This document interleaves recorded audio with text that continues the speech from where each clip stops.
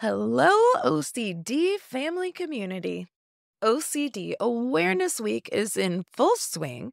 And hey, it's Friday. So that means we've got another great episode ready to share hope and resources for you, fam. So get comfy because we're going to be chatting with Justin Hughes, LPC, about Scrupulosity OCD. I'm Nicole Morris, licensed marriage and family therapist and mental health correspondent. And let me be the first to say, welcome to the family, the OCD family, that is. I am here to create a community of support for family members, spouses, partners, parents, adult children, as there may be adult words, and chosen family of OCD sufferers and their community. I've had over 22 years of experience in the mental health field, but please note that this information does not qualify or substitute as a diagnostic evaluation, therapy, or treatment, and it is presented on an as-is basis. Please follow up with a qualified mental health provider in your area regarding concerns for yourself or loved ones. Thank you for joining us today. Now, let's get started. Okay, fam. Okay.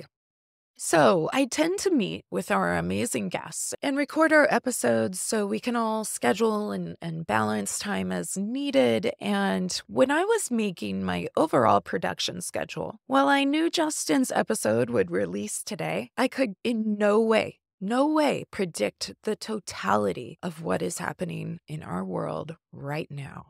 I try to keep this space apolitical, and intentionally so. And that's not because I don't have beliefs and stances or you yours. I respect us all, and I want us to be inclusive to all people. Because guess what, fam? OCD affects everyone. No matter your race, ethnicity, gender, sexual orientation, religious beliefs, politics, OCD shows up. But today we're talking about Scrupe, which is a shorthand way of referencing scrupulosity or scruples, as you'll hear Justin share more about in a few minutes here. And while this often impacts people within their religious faith or traditions, it also hits on morality. And so I feel like my aim here isn't to be political at all, but to be human. And y'all, the utter devastation and horrific assault and murder of more Jews than has occurred on any day since the Holocaust. It's gutted me. My heart is broken for the Jewish people. My heart is broken. And there really aren't words that can express the devastation. So I would be remiss if I didn't take a moment and really express my deepest sympathies for the atrocities taking place. And so I wanted to be mindful, and I want to hold space as we ease into today's topic, and Justin and I discuss Scrupe a bit more.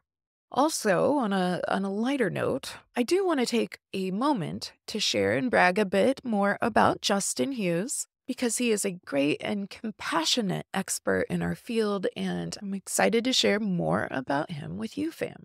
So Justin is the owner of Dallas Counseling, PLLC. He's a clinician and a writer, and he's passionate about helping those impacted by OCD. He serves on the International OCD Foundation's OCD and Faith Task Force, and he is the Dallas Ambassador for OCD Texas. All right, Texas. On a funny aside, Justin, when I was in graduate school, there were like 9 or 10 of my cohorts that were from Texas, and they were Texas first, American second. They were lovely, and I loved their zest for Texas. So Justin is the Dallas ambassador, and really he has just worked with a diversity of clients, but he is also dual trained in psychology and theology, which is so important, especially when we're thinking about a conversation like we are having today. So he does well at helping folks understand the intersection between faith and OCD. So I'm going to link his info over on this episode's blog over at OCDFamilyPodcast.com. But you can learn more about him too at JustinKHughes.com. And I know y'all, you're like, wait, I'm washing dishes. I'm driving. I'm running. I can't write this down right now. So again, I got you. No worries. Head on over to the blog and you can just click the hyperlink. We'll make it easy peasy, lemon squeezy for you. Also, fam, just to note, he has some amazing resources available over on his website as well, including free guides and handouts that you can download. So he's got a lot of great resources, not just on that intersection of faith and OCD, but also for OCD, anxiety, and other related disorders. So without further ado, let's get to chatting with Justin, because I really appreciate his humor, his compassion, and his sensitivity to discussing all the things, and I'm sure you will too. All right, well, welcome back to the OCD Family Podcast, and we are welcoming a very special guest in Mr. Justin Hughes. Hi, Justin, welcome. Hey, Nicole. Hi, everybody. Hi. It's so nice, first of all, to meet you. I think I saw you around at the conference. There were so many people and so many great presentations to attend at this year's International OCD Conference. But today we're coming on, and you're in the United States, in the Dallas area, correct? Yep, Dallas, Texas. Yeah. And we're going to be talking about scrupulosity today. If scrupulosity, or as I like to call it, Scrupe, sometimes just make it put a little jazz hands on it. But in terms of talking about Scrupe, a lot of people are like, I've never heard of that. And usually once we start to talk about it, they're like, oh, I know so many people that struggle with that. Isn't that kind of normal sometimes? And, just interesting, different conversation can come about. And so, first of all, I was wondering, because Justin, not only do you treat Scrupe, you treat OCD, you treat a breadth of OCD is not picky, so a breadth of different things. Anxiety disorders, substance Right. abuse, comorbid depression, fill in the blank. Yep, all the things. And so, for the purpose of the conversation we're going to create today, can you help the fam here understand when we're talking about scrupulosity, OCD, or scrupulosity in general? What do we mean by that? What is Scrupe? So I'll give the shortest and then I'll explain it a little bit further. So when we say scrupulosity, we are saying OCD, and specifically with the manifestation into religious, spiritual, and moral territory. So hard stop. I'll pause with that. More specific though, scrupulosity as a whole is a word. We don't have the market on the word, just like OCD doesn't have the market on obsessive, because obsessions can look different in different ways. What we mean in OCD is something very, very particular and distinct. Also the same with compulsive as well. It's used in addictions, and it's a correct term to use in addictions, but we mean it very specifically rather in OCD. So scruple was the kind of the original English term that came about, but if we go back as far as Cicero. Oh, let's do it. Let's go to Cicero, y'all. Yeah. All right. So Cicero used, it was basically scrupulum in Latin, which was reflecting kind of a small weight or measure. It's turned into scrupulous, spelled a little bit differently. Shakespeare used scruple to reflect a small weight or quantity, but it started to be applied especially in religious contexts and by clergy particularly, to reference like a stone, a little tiny pebble that's an annoyance in someone's shoe, scruple. And so then it ultimately almost became exclusively moral, religious, spiritual, around the, I think, 1400s or so, 1500s. And so if you want to understand what possible early OCD could look like, not always, sometimes it was just somebody who was highly performative of their beliefs are really, really stuck, and it might not have fit, just like there's a spectrum. There are people that have subclinical traits of OCD, but don't have OCD. Right. But if we want to find OCD, actually, that's how we find it, is in the history of OCD, we tend to see it showing up with clergy, which I think is so cool that it makes that full circle when we're talking about scrupulosity today. Fast forward to the medical diagnosis of obsessive compulsive disorder after a lot of history. Happy to dig into any of those points, but I'll try to keep this at that mid-level of explanation. Yeah. With scrupulosity, we now see it as a subset of obsessive compulsive disorder. What is it?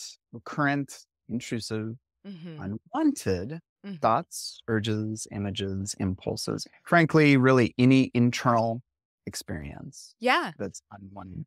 repetitive. Yeah. And when we think of something that's intrusive, we can think of, like, so many of the thoughts that we associate with OCD are going to be just that, those unwanted, unwelcome thoughts, right? And so understanding the history is really interesting and helpful to know where that word came from, where it evolved from. It sounds real fancy if you say it to people. They're like, what is that? I don't know. Scruple. Right. I'm going to use Scrupulosity. that in Scrabble. But it is actually pretty common. Mm. And so I found this article. This was a post that was posted and medically reviewed through GoodRx. I'm going to put it on the blog post for this episode, but it's quoting, I trust the research because I looked at the research. It's like Michael Tewig, and I'm like, okay, yeah, no, we're good. Okay, But nice. yes, who does a lot of work and research in ACT and acceptance and commitment therapy. But the statistic was really interesting to me. So this write-up for GoodRx, if you guys want to check it out, is from 2021. The research they cited was from 2013. I don't know. Maybe you will if there's more recent research than this. But what I found interesting is they said in the US alone, an estimated 2.3% of people will experience OCD in their lifetime. And of that percentage, of the 2.3, as many as 33% will experience scrupulosity specifically. Bingo. Yep, that's the recent research. Yeah. And so I was looking at that and I thought, you know what? I'm not surprised by that. And yet I would not doubt, Mm. ironic, I would not doubt that that number is higher because I think it's probably very, very Mm. underreported. And Mhm. if you've ever attended the Faith in OCD conference, if you didn't know there's a Faith in OCD conference, we'll talk about that, I'm sure, during our time together. But you'll hear many people talk about how they've grown up with these different thoughts, how they've been afraid. We look at the church culture, we look at ethnicities and the community culture, the family's culture. Some of this stuff is like, I can't even consider uttering this really unwanted thought that I maybe had that could jeopardize my understanding of Yeah. my faith. And Yeah. so it doesn't get reported, or when it does, if it does, depending on the staff and the clergy and, even the type of religion, how they're going to respond to that is going to make a huge difference in whether they further internalize and shame themselves because they think this is a faith issue when it's a mental health issue. Yeah. Or there are some growing, just as we were talking about before recording, there's some progression and evolution in thoughts within different groups, within religions as well. But sometimes they are met with a well-understood person that can bridge with them and go, here's the faith, and here's where we could connect you with the therapist, because it sounds like there's some mental health stuff too. But I would say on average, most people aren't going to be understanding of Scrupe. So as we kind of dive in a little more, I sometimes hesitate giving examples of what presentations can look like because people will sometimes be like, if I'm doing the checklist, and if my thing doesn't show up, then that's proof that no, this was a me problem. It wasn't actually OCD because I didn't hear those exact words. But we know that OCD is as creative and immaculate as the design that is our brains and our creativity. And so just to give folks a few examples, because I think when people hear examples, they're like, oh, yeah, no, haven't most people had that thought before? So let's talk about what some of those scrupulous thoughts could look like, both within like a religious context, and then when we say within a moral context, what that could look like as well. Yeah. And I'm going to flip it on its head because a lot of times I start with religious, spiritual, but I'll start with the moral here today. I like it. Mix it up. Be Yeah. flexible. And I want listeners to hear a broad base of examples to catch on. So with moral scrupulosity, it can be something just related to the performance, the follow through of moral beliefs. It shows up in any number of ways. Actually, a great example recently with a couple of clients. I don't know why this popped up a little bit more recently, like one of those interesting things. I went to Chipotle yesterday to enjoy my bowl, which is so good. I love it. It's not a plug for Chipotle. And It is lunchtime, though. We're like, Okay. Oh, if I get a soda, or depending on where you're from, pop, Pap. Coca-Cola, I want to say soda. Do you share one soda with someone else if you're married or whatnot? I personally have been on two different sides of this equation. And I know somebody specifically who talked about this as an example. And they have a lot of joy in being attentive towards not giving their spouse extra soda. It literally, they told me that they'll say to their spouse, "Hey, can I have a drink?" It's like, no, like this, Yeah. take the card or I'll go get you one, like in a very kind and joyful and humorous manner. In a But joyful spousal way. Like, what you mean yeah, is like, no. That's the joyful spousal way. that's funny.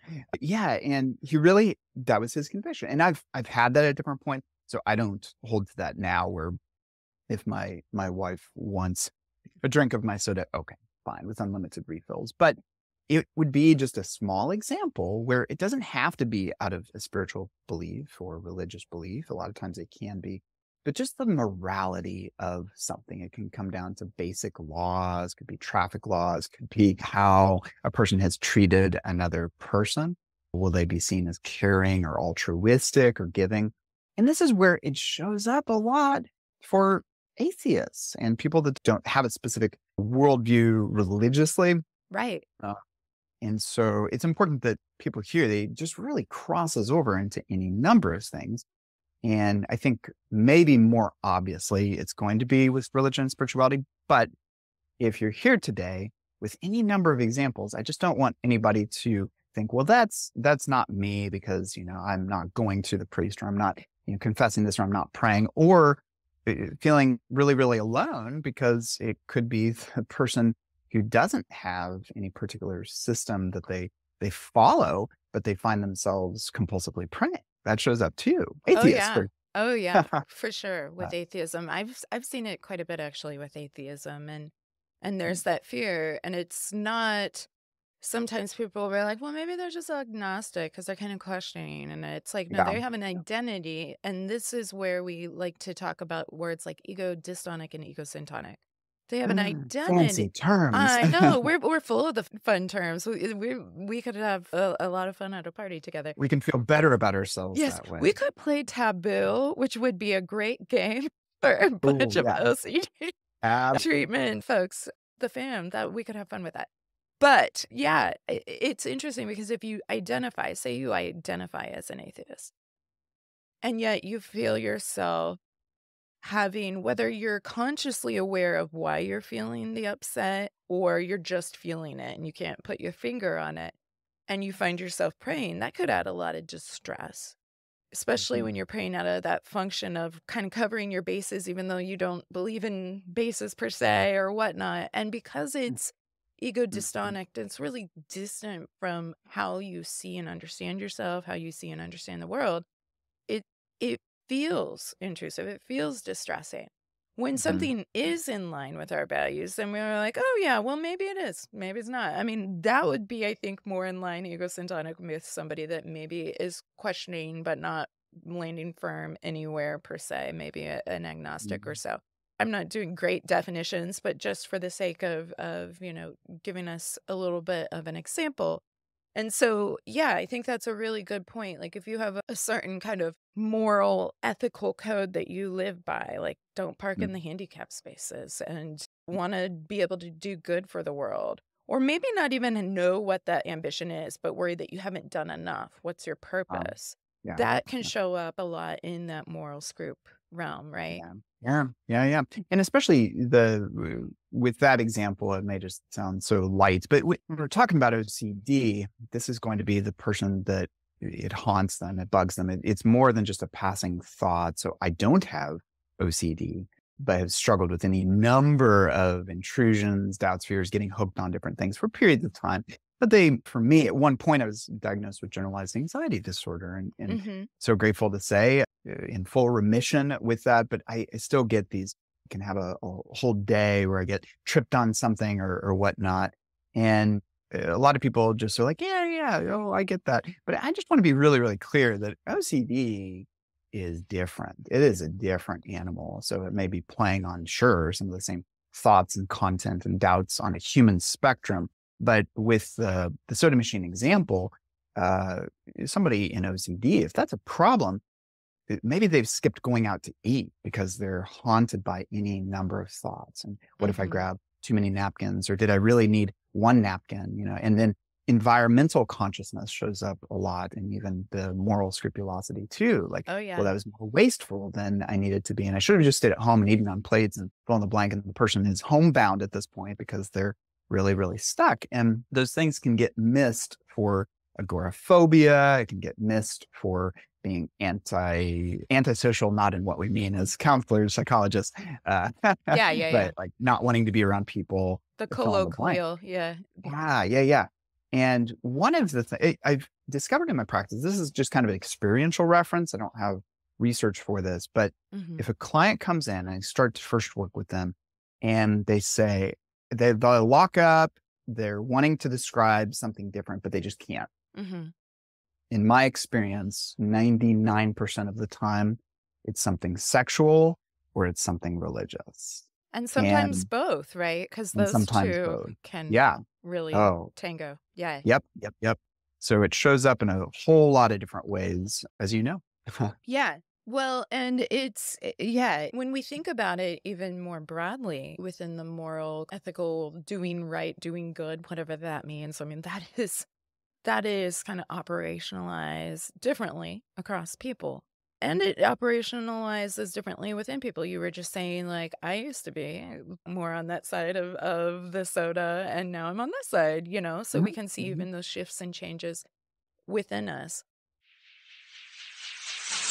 I've actually never seen a case. You tell me if you have, Justin. I've never seen a case or heard about a case where OCD only showed up in one little area, and that was like, oh, we kicked that to the curb and I feel great, and it doesn't show up again, because it's a shapeshifter. It's your brain. Right? I've seen it a few times, but it's typically catching it early when it's mild, generally. Yeah. And I think people can have, as with anything in the DSM, and the DSM being our diagnostic and statistical manual, like, we can read criterion and be like, oh, I've done that before. Does that mean I'm disordered? No, it means you're a human. You got a brain. It's braining. It's not just a matter of, do I meet a criterion? It is this criterion in combo with some other criterion and factors? That's right. Really going on for a certain amount of time, demonstrating a certain presentation that then interferes with my functioning. Because you might have a preference on the soda thing, but it probably doesn't keep you up at night. For some people, it could, right? Yeah. And so that's where we start going, like, if I can't function because this could happen, maybe. And even if it does happen and it's not so bad, the brain still wants to be like, but maybe next time it'll be worse. Maybe got lucky this time. Then that's where we're starting to see OCD kind of pipe in. And you made a good point about that with intrusions too, because you're saying, I've had intrusions, but I don't have OCD. All people are capable of having intrusions. So 94% plus, as research says. Yeah, and the other 6%, who knows who they are? Who knows? Non-responsive. No, just kidding. And so it is interesting, and not just in the spiritual realm, but we tend to see it in the spiritual realm as well.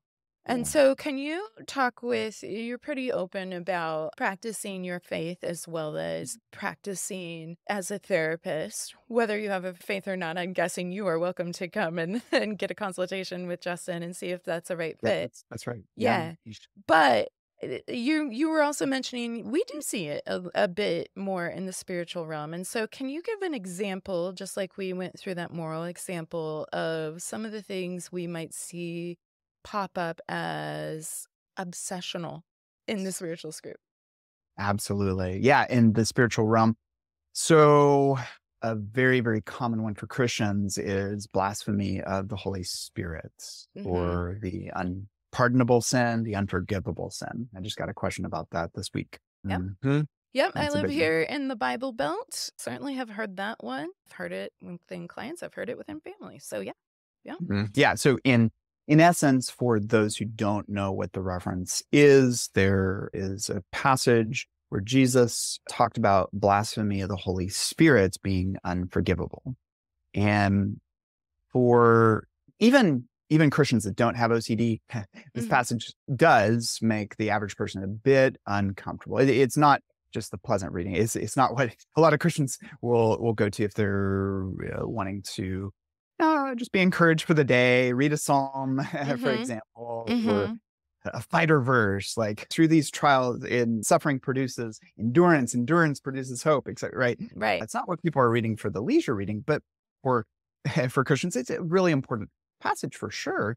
And here's the thing: the experts don't have an exact consensus on that, but there's certainly an obvious answer as to what it is. But the problem is in the margins of what if. Could it mean something a little bit more restrictive? So the obvious answer is intentional, willful, constant rejection of God. It logically follows, right? So if it's like, okay, so if I'm to trust in God, and if I don't trust in God, then it logically follows that I don't trust in God. Right. And so that's kind of the biggest argument, is that the person who has that status of total rejection has the status of total rejection. Right. And that's how I interpret it. But it's tricky, in all fairness. I could be wrong, for sure. And OCD loves to wedge itself in those little nuances, but what if? And so folks will really keep studying, and really, when it comes down to it, most of the time are assessing their feelings. How do I feel about God or the Holy Spirit? And so if I read that passage and I noticed a smirk on my face, I noticed a swear word come into my mind, or a blasphemous thought come into my mind, clearly that's the proof. I must be rejecting God. And what are the pathological processes and responses that go into that? What does the person who is committed and faithful, what do they do with this? And what is the person who struggles with that but doesn't have OCD? What do they do with that passage? And then what do I do in OCD? And really breaking that down, and then being able to do exposures, which exposures does not mean blaspheme the Holy Spirit. Exposures would be to say, okay, what feels like it, but ultimately my clergy member is saying, no, it's not that. So maybe it's even saying the phrase. Actually, most of my clients, that's probably about a level 5, 6 out of 10 hierarchy. Exposure is just to say the phrase, because what it's saying phrase is doing it. Well, that one's pretty easy to rationale out, because it's like, well, if you read the phrase, right? It's not if you. They wrote it in the book, the word, apparently. Yeah, exactly. But a lot of times I have to start way softer with that to be like, okay, so can you sit with just that conceptual feeling right now? And let's practice some response prevention. How do we do that? Okay, well, there's 100 skills that go into the moment of response prevention. So let's sit with that discomfort without having to cancel it out, without having to pray, without having to undo, without having to read other scriptures, without having to give proof, without having to get reassurance. Fill in the blank. Right. Yeah. And you talked about 2 parts, just for folks who are newer to this, where you were mentioning the exposures. This might be a lower level exposure, and also the response prevention. And so just wanted to know, so within ERP, that's exposure and response prevention, that is one of our evidence-based treatments for the treatment of OCD. We look at how the benefit of not only exposing ourselves to that distressing thought, image, sound, it can manifest. These obsessions are not just thought mental obsessions. They certainly can be, but it could be an image. It could be the thought of something that you consider very sacrilegious and very heretical or triggering. And the fact that you had that thought, now that feels like evidence because I had a thought, right? Yeah. And so when we talk about the treatment, it's about exposing ourselves to the thoughts. And we're not going to do a deep dive on ERP here. There's certainly, you can go back to earlier episodes here on the podcast, as well as IOCDF and a number of other resources to learn more about the process of ERP. But in that process, we essentially, long story short, and you tweak it if you think there's a way we could improve it for sure. But we are learning that the engagement in the compulsions, whether it's mom, do you think, or honey, do you think that I had this thought that I'm a bad person? I better go confess it to the priest or the pastor or the leader here or the rabbi, whomever, bishop. It can become very distressing. And so people will act on or think on, sometimes maybe try to cancel out that bad thought with a favorite scripture or reread the Bible 10 times and then internet search analysis and commentaries on it and all the things, right? And so those compulsions, engagement in the compulsions, is actually what can reinforce that learning in the brain. So in response prevention, we're literally preventing the response to the compulsion. Much That's right. easier said than done. You wouldn't be in therapy if you were able to just be like, no, I'm not going to do that. It's very, very difficult. But Yeah. doing that Right. response prevention is part of it. So you're saying even a lower level exposure could look like sitting in there and saying the thought, because the fear is if I say the thought, maybe it is true, could come true, might come more often, when actually being able to sit with the thought and not have that whole response cycle is what helps create new learning in the brain. And Great stir step. yeah.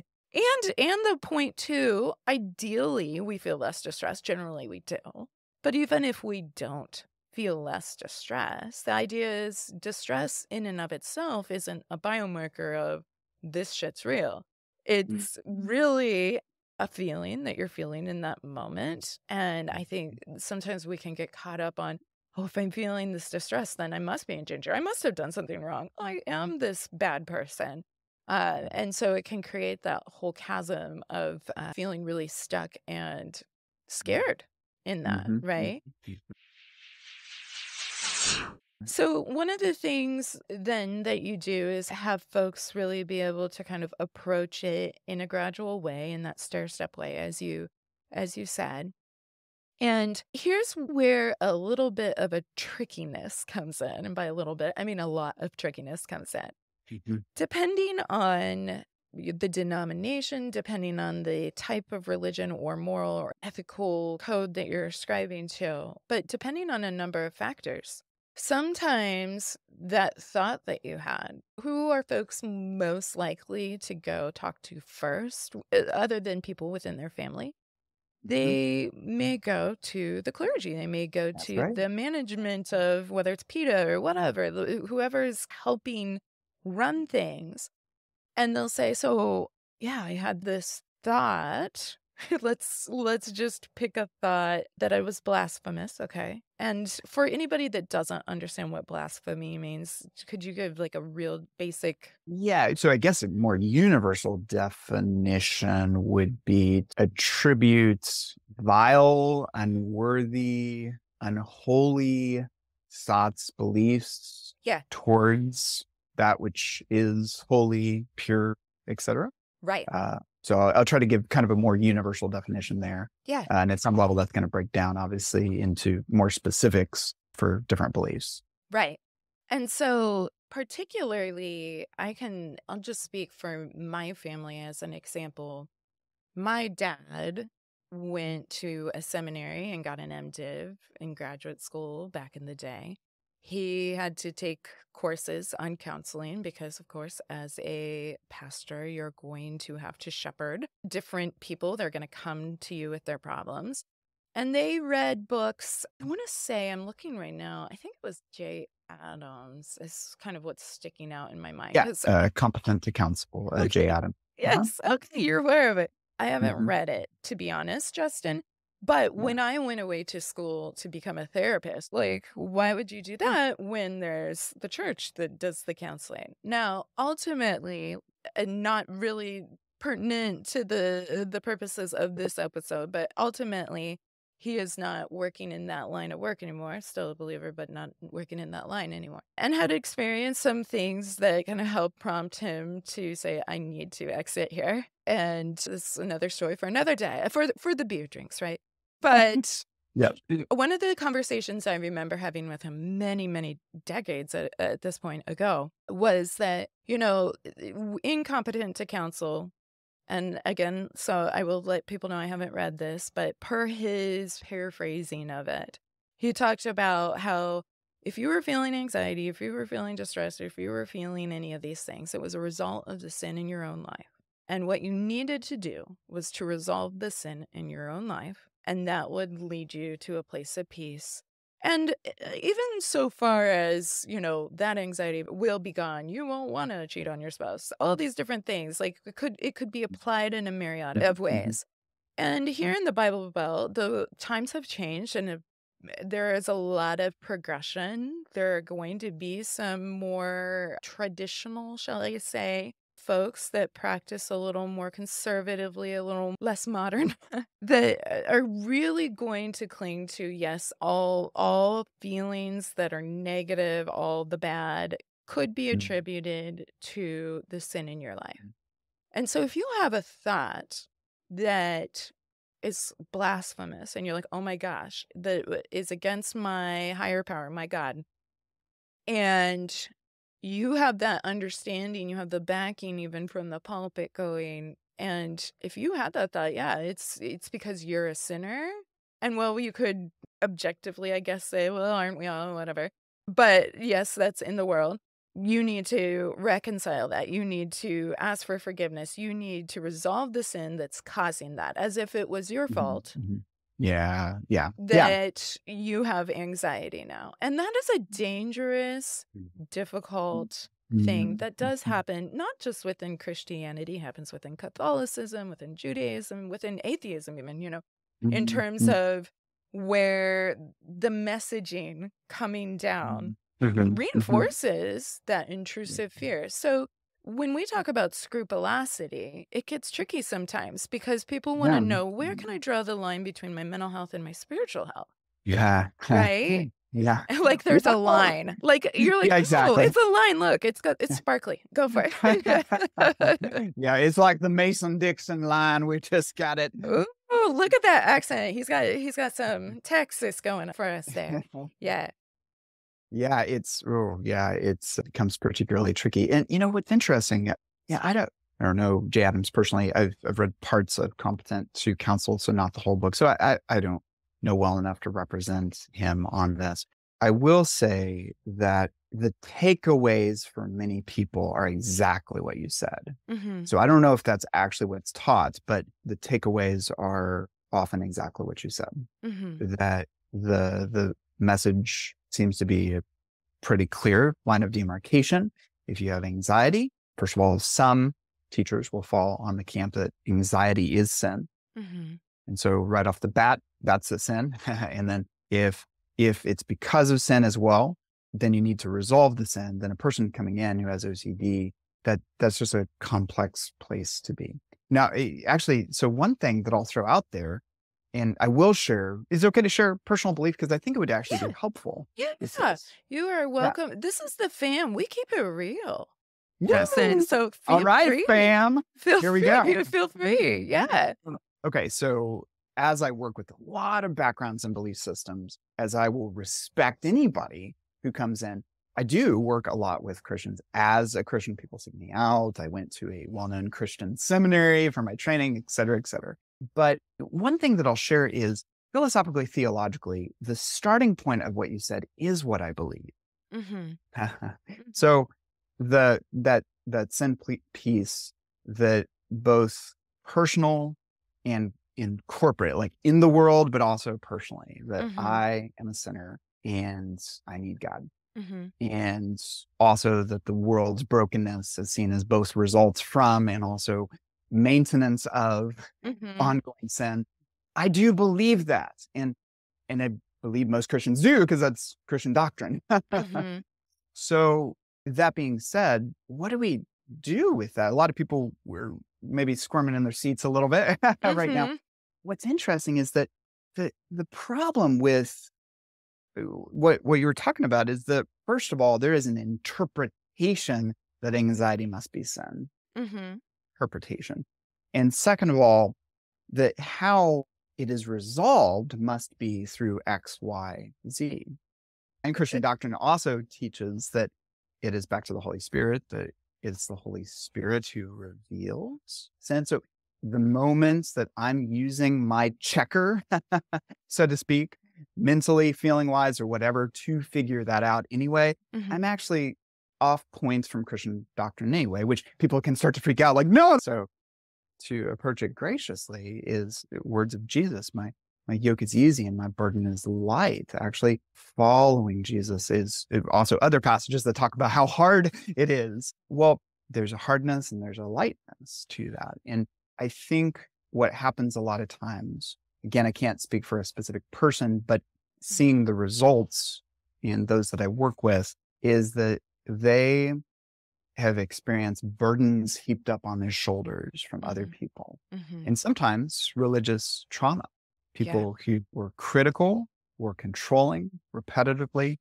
And there are people that are hurting and people who have been hurting. And on the recovery side, lots of church hurt and also lots of other types of hurt in this. And I'm going to say that that initial starting point, the comment, I hold to that too. It's a Christian doctrine comment. But the application of that, what do I do with that? What does that mean? That's where I'm going to divert to say, well, first of all, there are really good, solid teachers who fall on different lines of anxiety is a sin, anxiety is not. I want to mention two names. I'll name drop here. John Piper believes anxiety is a sin. Max Lucado does not. And they both have they have a big platform. Absolutely. Read a lot of books, resources from both myself, enjoy different points and pieces. But from the argument, from the perspective, I have a lot of friends here, and even that I went to seminary with, are on the other line that they approach things more, I would say it's closer to pastoral counseling. So even if they go on to get an LPC, by and large, they're working with folks in the church, and it's biblical pastoral type counseling. Like LPC folks being licensed professional counselor. If you're like, what? Yes, I'm sorry. Yeah, no, you're good. Thank You're you. good. Thank you.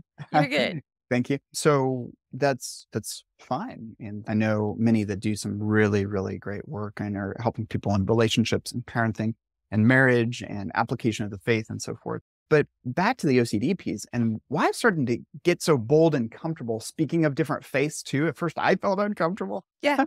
Yeah. Doing this publicly, frankly, because I have more historically been afraid that other Christians are going to hear me talking about atheism and Islam and Christianity and being like, OCD, here's how it shows up. And that basically I'm going to get canceled. Right. You're From that- endorsing other religions, which is not to say, I don't want to make it sound like Christians are going to sit there and be judgy, because Christians do get a very bad rap for being judgy when all people have their different thoughts and Sure, different sure, ways yeah. of conceptualizing things. And that's and it's not fair for us to paint with a broad brush Yeah. and be like, all of you think this. That happens so often though. You'll hear, well, that's what the church thinks, that's what the Christians think. Yeah. So Yeah, thanks for the graciousness there. Yeah, so it's one of those things that I started to realize, no, like to talk about how this shows up in the same ways, regardless of what you believe, is kind of like the best thing to emphasize, because it's emphasizing that OCD is OCD is OCD is OCD is OCD is OCD. yeah. That obsessions are obsessions are obsessions. And that when we really, really spend time, and that's the thing, when I hear of Christian arguments that are the person needs to pray more, the person needs to fill in the blank more, but first of all, that's just more works. I'm going to throw that out there. But it's really, really interesting because it misses the actual details. I mean, people are feeling alone anyway with those. But people who know it start to hear other people talking about it like they do and realizing this person doesn't. Yeah. It breaks down a lot of trust and awareness. People who spend time, and I think of Ted Witzig up in Illinois, who's a bivocational pastor and psychologist. What? Yeah, that's right. And you may, if you've ever gone to a Scrupe talk at a conference or ADAA, he has a lot of good resources out there too. Yeah. Yeah. And so I think that not completely, I think that there's a lot of churches doing a really, really great job, but a lot of people come into counseling being told that the sun revolves around the earth for their whole lives. And people on the outside are like, what? People are like, huh? And then when the person with OCD starts to realize, holy cow, the advice that they've been given didn't really get OCD. So when I hear people towing the line of, no, this is a prayer thing, this is da da da da, I've never heard an example of somebody that's spent thousands of hours with people who have OCD. Now they could exist, and they probably do, I'm sure, somewhere, somebody who has a family member with OCD, but I'm meaning people who spend thousands and thousands of hours with understanding these dynamics that go into obsessions and compulsions and the manifestations that they have. I have never heard a single person, and we're to move outside of a Christian teacher as well, it can be any number of backgrounds, that doesn't have a little extra insight to be like, oh, something different is Something more going at on play. here. Yeah. Something more at play. We need to work with this. And this has been evidence when I talked about the history. Part of, as I write my book, chapter 1 is hidden that history hard. I did a deep dive, and I'm still doing that. We discovered OCD probably, first of all, in literature from clergy, because they were the ones talking about these things. That's on my list of things to discuss. Yes. And so, like, people who really, really spend time with it and stay invested and don't stay distant from it. I've never come across a person who does that and also is the one who's still saying, well, you just need to keep praying more, you need to keep confessing sin more. It's the opposite. Clergy who aren't even OCD specialists have any number of tools in their toolkit to be like, here is how I work with the scrupulous. Right. It's good to hear your thoughts on it. I think one of the hardships is because we're kind of thinking about for maybe someone that's in the religious practice, but like attending maybe somebody who is sitting in the services or handing out bulletins, but it's not exclusive to OCD, can hit anybody. And it can certainly strike those that are charismatic and great public speakers and have a passion and maybe even a scrupulous fear that has led them to become a preacher or teacher or a pastor of any sort. And so it's almost like I have to do this or ... One of the kind of key giveaways for me is I have to do this to feel closer to God, or do I have to do this to right my wrong that keeps me from my higher power, right? Yeah. Because often when it's the mental health issue, God, Buddha, whoever your higher power, the non-existent, maybe it's just being a good environmentalist. It could be so many different things, right? Being the best person you could be. If you're sitting there engaging in the act to minimize, neutralize, or avoid the distress that you may have really actually become this bad person. What if you're this monster that, that isn't good, that is immoral? What, fill in the blank. Then that sounds like it's functioning as a compulsion. If you're doing it and you're saying this is value driven because it creates closer intimacy, closer relationship, connection, worship, whatever. There can be many different words or experiences. Maybe it's being one with Mother Nature. I mean, it can look so many different ways. Then that sounds more egocentric, in sync with what your purpose is. And when you think about going to church, what is your purpose? Is your purpose just to avoid hell? I mean, that might be in there for some folks. They might be like, yeah, that's my purpose. Or I don't want to be there. I don't want to be in outer darkness. I don't want to be in whatever these spaces that it could be, purgatory.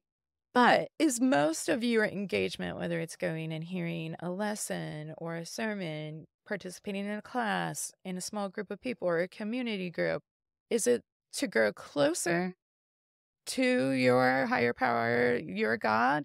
Or is it to kind of wipe out and absolve the slate here so that you can be in good standing? And so if it's moving, separation. Yeah, it's moving towards relationship. But sometimes the very charismatic, very well-intentioned, sometimes scared with their own scrupulosity person at the pulpit or at the lectern or on the microphone, it's dealing with scrupulosity. And they have a big platform to be able to talk more to that. And so it can be hard because you can go, well, I already maybe had this fear, and then they're saying it, and now I feel like even more ashamed because, yeah, obviously this is me. I can't even show up here until I can write this. I might have to start avoiding services even because I'm not worthy because, yes, he's calling me out. That's me. I'm guilty. I'm convicted. That's a word you'll hear too. I was felt really convicted by that. Yeah. And so how would you recommend for folks that may be in that kind of face situation, but also may be struggling with mental health, with OCD? And it doesn't have to just be OCD. It could be depression. It could be generalized anxiety. There's a number of things people struggle with. Yes, yes. But what tips would you have for helping people? Because sometimes they're going to go talk to their pastor. They're going to talk to the leader in their church, and they're going to be like, yeah, they're going to get that Jay Adams feel of, yep, I've really screwed up. It's somehow me and this is a me problem. And I'm a mess, which is what I was afraid of. Yeah. What to do with that? Send your donations in to the OCD Family Podcast today of $29.95. Payments and wow. Thanks, total Justin. relief of anxiety and fears. I can't do it, y'all, but Yes. That's funny. And first of all, so far as I know, there's no one fix. And I think it's important to start with that. I think that somebody who says, even clinicians who say, you will be cured, fixed, your anxiety will be gone in X number of sessions, they're selling you something. They may be right about something, but it is a process. There's a lot of growth in these things. Some people need a lot more additional points of support to grow. Some people need one or two key ones. So that being said, look out for the snake oil salesman who's I have the solution for OCD or for scrupulosity or anxiety or depression or whatever. And sometimes a person can be right conceptually or theologically about something. So I'm going to say, and sorry, I don't mean to offend the atheist listeners, but I believe there is a God. Absolutely. Yeah, I believe it. You don't have to be ashamed or anything of that. So when it comes down to it, and the whole thing, this applies to addiction or depression or whatever. Okay, well, if you were trusting God, would you trust that he has your good in mind? Yes. But duh, duh. Come on. If it was that easy, the person's tried that. They've tried that. Yes. Where is the space? Where is the room for the struggle? And that's where I'm going to work as a clinician, as a supporter, as friends with OCD, loved ones, et cetera, is to get into the mess. And frankly, I think that's what Jesus would do, is to be in the mess of these things. And so getting into that mess, there's a few key things that I think are really, really important. So somebody starting out, just getting a little bit of information. Yeah, please. So jump on IOCDF or go to Ted Witzig's accounseling.org. You can go to my website. I'm sure you'll include in the links. I'm not going to give a big marketing push for it, but find a couple of reputable resources that you think could go for maybe 2 or 3. I don't want anybody making me the end arbiter of their faith. And that can happen, with human nature in general, for sure, but then also especially with OCD. I don't want to be the scrupulosity guy or the Christian Scrupe guy or OCD, because first of all, that's a weight that I don't want. And I am human. I said plenty of things and will continue to say plenty of things wrong. And so the key is to start out with somebody who gets it just a little bit more.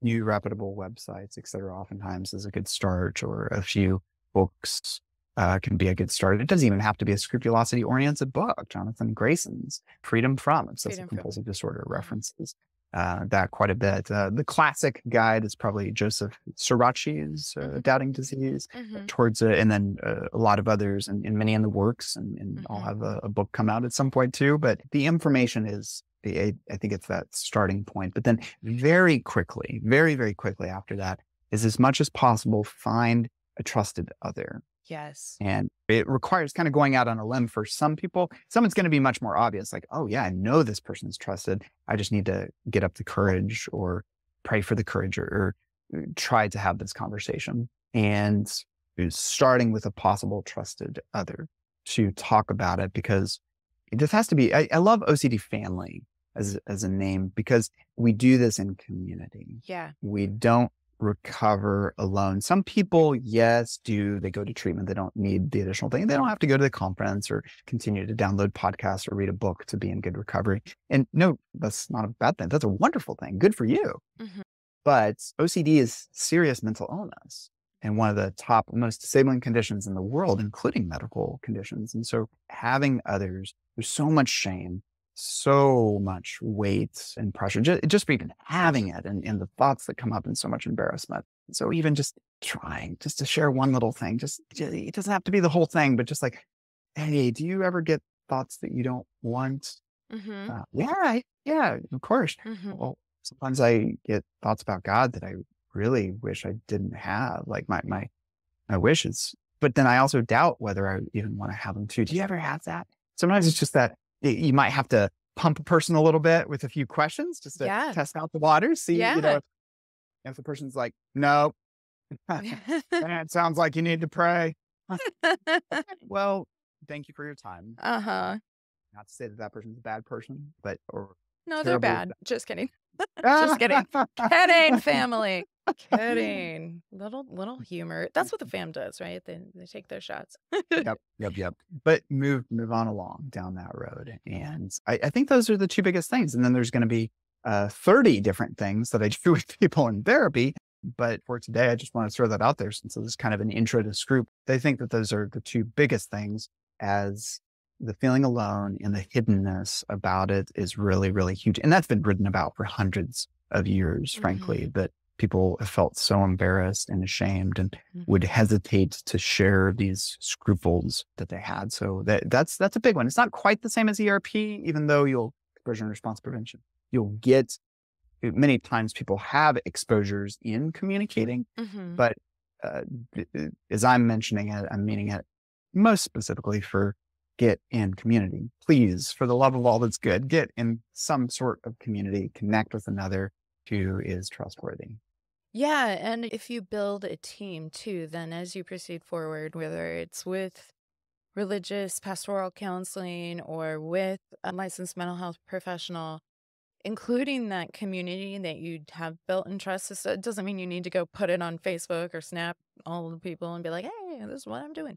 But being able to help include folks is really helpful, because then we learn whether something is helpful feedback and providing information or it can be harmful, and we're doing reassurance for a compulsion. And so just being able to expand that net, knowledge is power, and then you have your cheerleaders, and not just cheerleaders, other people that you'll often find with lived experience as well. And so I think that is really helpful.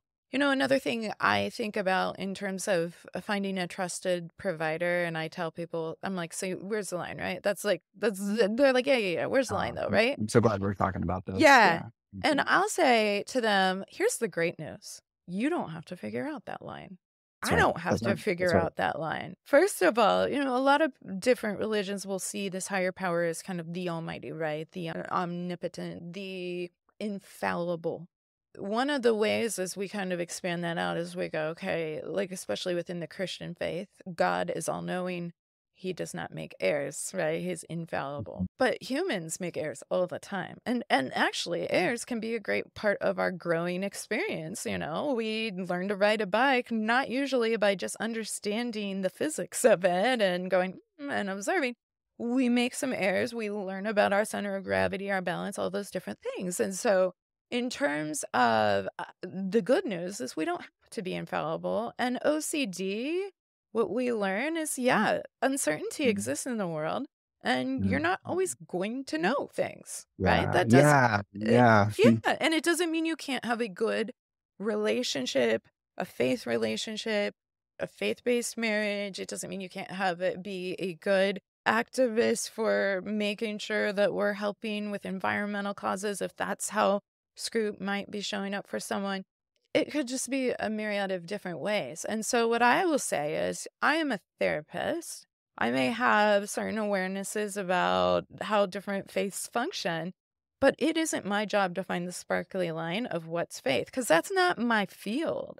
Whether you practice or not, you're coming to me for the mental health. So I know mental health and I know OCD. And what I can say is I can work on that really well. So then partnering with somebody that person does trust, maybe a clergy, maybe a staff member, maybe a Bible study leader, whatever, finding people you can bridge with that really understand the faith piece then, because they're not going to know where the line of mental health is either. It's not their thing. Yes, we all have mental health, but we're not going to know. And so being able to sit in the unknowing with the right guides in the right spaces, that makes a huge difference. Yeah. Well said. Being able to sit in the right space. Ah, I love that. And it's really, really hard. Sometimes hopefully not by death. Maybe you've had this experience, Nicole. I lose some people just after that first session. I lose patients, and I usually don't know exactly the reason, but I have a pretty good guess that just for whatever reason, they couldn't be okay with X, Y, Z.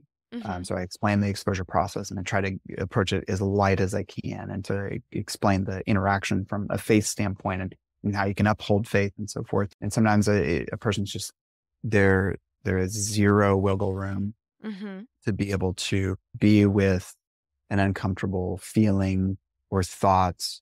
They could be violating their faith and beliefs, morality, God. And obviously I'm not asking them to, but when it seems that way, feels that way, when there's no space to work. And so early on in treatment, I'm looking just for a little bit of space. And I love that you said the word space, just a little bit of that margin to, first of all, be like Job's friends. If you're not familiar with the story of Job, it's a fabulous story. It's considered one of the best books in all of history, by the way. So yes, it's in the Bible, but if you haven't read it, it's pretty incredible. And here's a man who loses everything but his own life. And his friends come, and for several days, they sit with him in the dirt. And that was glorious. It's when they opened their mouths that all the problems started to happen. When they're trying to figure it out, they're trying to find answers, answer the why questions to everything, definitively determine, make all the interpretations. And it's not to say it's wrong for us to make guesses and interpretations or to affirm what we think and believe. But the problem started then. And so I look for the space. How can I sit with my clients in the dirt? Sometimes quite literally as an exposure therapist. I'm like, I was going to say, I bet you have actually sat in some dirt. Yeah. But how do I sit in the dirt? And so maybe third thing, besides read some reputable resources, get in community. The third thing is just to create just a tiny, tiny little space where an uncomfortable feeling or thoughts, this is easier said than done, doesn't have to be fused with, oh, I'm already at a bad spot. And many times as clinicians, this is where sometimes we just can't do anything. A person is too severe at the time, their motivation, their readiness, their willingness isn't there, any number of things. And sometimes that's where medication can be really, really helpful, because if a person is just constantly feeling like they're rejecting God, blaspheming God, violating their beliefs, values, etc., that sometimes something else is needed. And then sometimes it's life happening. I've seen that happen before, where sometimes it's literally been development and age, where I've seen a teen client a year or two after I'd seen them before, and they're at a different spot. The person who gets married, the person who has kids, there's all these different things. And I'm not going to prescribe any of those as, hey, fix your OCD by having kids. Yeah, no, some people are doing much worse after, some much better, some more motivated, some less motivated for treatment. But yeah, the fam here is like, yes, we're tired.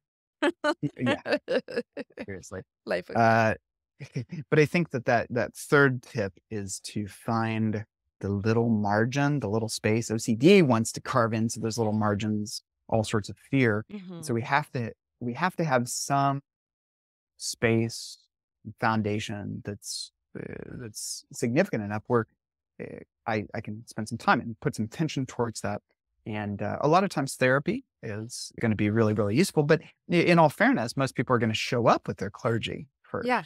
Yeah, And they then are. second, the doctors, but not typically on the faith side of things, just Yeah. more the medical sometimes. Even if you're not a practicer of that faith, sometimes just walking into that church, a confessional, going and just walking in and being like, this is what's happening in my life. Do you have anything you can tell me? You know? And so there is that opportunity really to make contact with someone who's really suffering. And it's an opportunity when mental health is hijacking your ability to experience your faith, to experience being good, being moral, whatever that looks like, to bridge with that and go, okay, you don't have to be alone in that. And there is hope. There's not a cure because your brain is powering this, y'all. And so your brain, we can do therapy, but it's not like a boop, don't have that brain anymore. We still have the brain. But it's interesting. This was kind of a weird analogy, but I don't know if you've ever gotten floaters. Have you ever looked somewhere and you kind of see like black things trickle? Yeah, that's something I got a little obsessive over. I did too. Oh my goodness. I did too. I'm going blind. My grandpa basically went blind. Well, right. Yes. My mom had floaters. Then she got a macular degeneration. Go to the optometrist. And guess what, y'all? I saw those floaters every time because, again, I was being a bit obsessive about it. But I was like, oh my gosh, I see him. Yeah, when you're focused on him, you're going to see him. After I went to the optometrist and they're like, yeah, but I mean, like your eyes are fine and this is just your normal aging and whatever. And okay, you know what? I have to think about it. If I think about it before we like say goodbye, I could probably see a floater, but I'm sure it's been going all along. I just stopped focusing on it because I realized it wasn't the problem. And I think that OCD, it's hard for folks to even think it could get to that level. And it's not to say that every obsessional thought could get to that level, but you might be surprised because when you're not focused on the noise around it, because you realize this isn't actually my value-driven faith, for the example of Scrupe of what we're talking about today, this is OCD, then you can treat it accordingly because you want to engage with your faith and you're not going to engage with the OCD. And so that can be really helpful. I was talking with a friend, not a client, but about scrupulosity, and then she brought up something else going on and she was like, yeah, but daddy issues. And I was like, well, you know what's funny about daddy issues? Go psychoanalyst on her. No, I'm teasing. Well, let's say God, you could imagine God as your spiritual father, right? And in Christianity, that is God the Father, right? Sometimes we can have daddy issues. And so if our foundation of our faith, like you spoke to it a little bit before, we're not going to be able to get into it in this episode. It would be a good topic for a future podcast, though, in talking about that spiritual trauma or whatnot. But if you've had, just like if you had an abusive father in physical life, if you've had an abusive relationship, and certainly there can be abusive people in places of power, that's everywhere. That's not just the church, right? And so you can have somebody that has a platform, has power and influence, that has been abusive towards you. And if that is part of your foundation, your spiritual foundation, your physical, your emotional foundation, then that is going to have a giant impact in how you process and construct your world, because that's at your foundation. It doesn't mean there can't be hope and healing that comes out of that, but it does mean that we can see how trauma, we can see how mental health in any area, whether in our direct family's life, in our spiritual or faith-based family's life, in our community, we can see how that can play in. So it does ultimately come down to daddy issues. In a non-Freudian way, it can come down to those daddy issues of like, oh, we had a really hard thing here. It's gonna bleed into the way we interpret the world. Yeah. And folks who struggle with OCD can really fear narrows focus. So narrow in on that. I have to do this. I have to figure this out. I have to figure. Well, there's an interconnectedness for all of us as humans with any number of things: our experiences, our genetics, our environments, our personality, our neurobiology, fill in the blank. And so, that it's a good example. Yeah, like daddy issues where, okay. So, and if you fix it, it may not necessarily fix the OCD, probably won't. Right, because your brain's going to Right. be your brain. Yeah. Your dad's going to be your dad. Your Sometimes faith people, has been your faith. Yeah. yeah, Yeah. yeah. Yeah. But it can be renewed. It can be restored and moved to a more value-driven place. Well, Justin, this has been fantastic. And I Okay, really cool. appreciate you taking the time. Can I ask you one Yeah, last that's little okay. Go for it. Okay, because I want to respect No, you're good. it's just my last kind of thought, because I think whether we're talking about history and we were going way back in time, at one point, but you see how like oral tradition, how parables, whether if we're thinking of like certain scriptures or whatnot, were used to storytelling. Have you done any of the trainings or have you learned about ICBT at all, inference-based cognitive behavioral Well, therapy? so yes, I've gone to a couple sessions, CEU sessions, my continuing ed. Yeah. So I'm definitely not the person to speak into it, but it's interesting and I understand some of it. Yeah, it's interesting because understanding OCD and the creation, the reasoning of this really convincing, absorbing story that comes out of that has been such an Mhm. interesting overlap, I think, with kind of Yeah, understanding yeah. certain how spiritual doctrine has developed over time.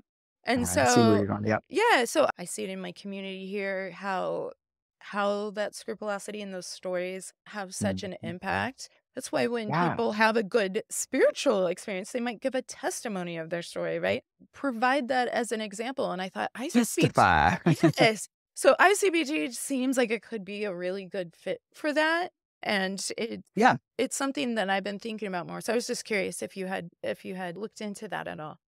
Yeah. So just briefly through the training that I did. So what ICBT offers in its strength so far, according to the research, is a just as good as a question mark on the superior approach to some of the often called purely obsessional, thoughts. So if it's harm-based fears, sexual obsessions, religious obsessions. And so I'm really, really curious. And I guess just the quick note is how I understand it is that classic CBT for OCD, which includes ERP, just to be clear, Yeah. is an associative model, meaning that it says the OCD cycle is intrusion, distress, compulsion, relief with the reinforced cycle. And Yeah. then you can add interpretations in there. Sure. And it's the association with the intrusion that the person is distressed after they get this intrusive kind of meaningless thought. So how I understand it is that it's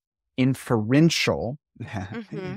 ICBT. Mm-hmm. So inferential doubt is argued as the starting gate position that the person has learned to doubt their senses and doubt their experience. And then they have thoughts that connect to things that and then they're distressed and so forth. It's really, really interesting. I think conversation about it can spur more research and considerations. There's some research out on it as well. It's certainly not dethroned ERP at this point as a gold standard. I But hope it it's never does dethrone. I hope, I hope the more different treatment modules that have evidence showing that it can bring hope and healing yeah. is the better. So I'm hoping I'm hoping nothing gets dethroned. In fact, I hope 5 years from now we can be like, and there's more things building, and we I got know. research Well, just like going. ACT. Yeah, It's yeah, good therapy. Like it's yeah, standalone. It's not better than ERP, but most of us love using it, especially with religious themes, spiritual yeah, themes. Like how much we have to talk about values and yeah, yeah. mindfulness. Yeah, well, thank you. Thank you for sharing your thoughts on that, because I've been learning. I use CBT more, and I was just like, I really like that for especially like the existential and the religious Scrupe. I found that to be a really engaging Yeah. way to approach it, but very Yeah. different, very different as well. So thank you again. I am going to draw to a close. I could keep talking, Justin. So Oh, me too. we'll have Great. to chat again at some I hope so. point. And if you find yourself nearing a book release, you're welcome back anytime to come and share it with the fam and let us know where we can find it and find out more information. But for now, thank you so much. Really appreciate it. You are welcome. Thank you, Nicole, for having me. Absolutely. Thank you for thoughts. Well, fam, I really enjoyed this conversation. And, I'm struck by what Justin shared about sitting in the dirt and about being in community. He referenced a story from the Bible with Job, noting the devastation that Job had experienced in basically every way possible, short of losing his own life. And Justin shared how crucial it was for Job to have some community in that, to just sit there in the dirt and the mess of it all with Job. And again, I cannot separate my thoughts or feelings from the complete dirt and devastation happening in Israel right now.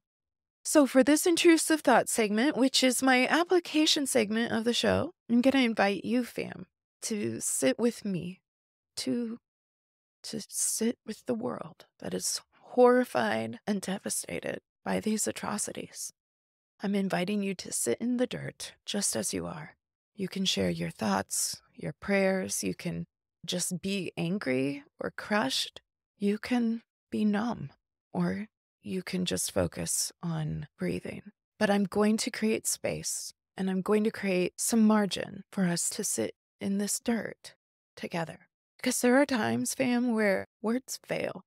No reason can explain. And so we sit and we hold this moment, this silence here in the dirt.